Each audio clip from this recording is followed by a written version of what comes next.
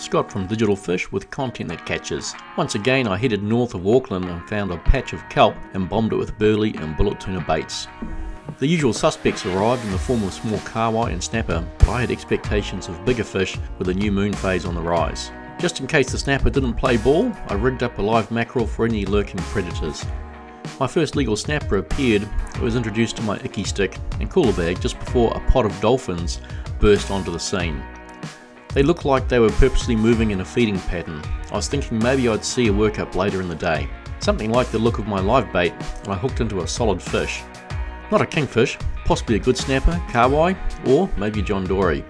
Sure enough, a fat John Dory had been cruising the kelp looking for a small fish to eat and had found my mackerel.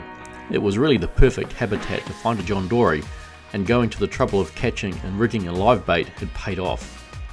John Dory don't swim fast, instead they camouflage themselves and sneak up on small fish, shooting up their large mouths at the last second. This view was probably the last thing my mackerel saw before it was swallowed. The tide was dropping, so I headed to a rock stack for some land-based fishing. I was going to set up another live bait rig and was hoping for an early season kingfish.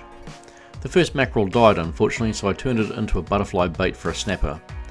The moon phase was supposed to be red hot, and it was, probably, if you only wanted to catch kahawai.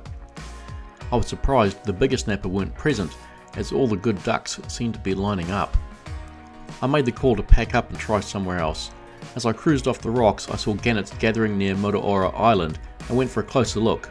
Unfortunately, I'd left my soft baits and jigs at home, but baited up and had a drift near the action. The dolphins were feeding, but there wasn't really enough concentration of baitfish and predators to really produce a gathering of snapper feeding underneath. This was obviously the beginning of the workup season starting to get off the ground, but spring workups were not in full swing yet. I left my drogue at home as well, so I headed back down the coast.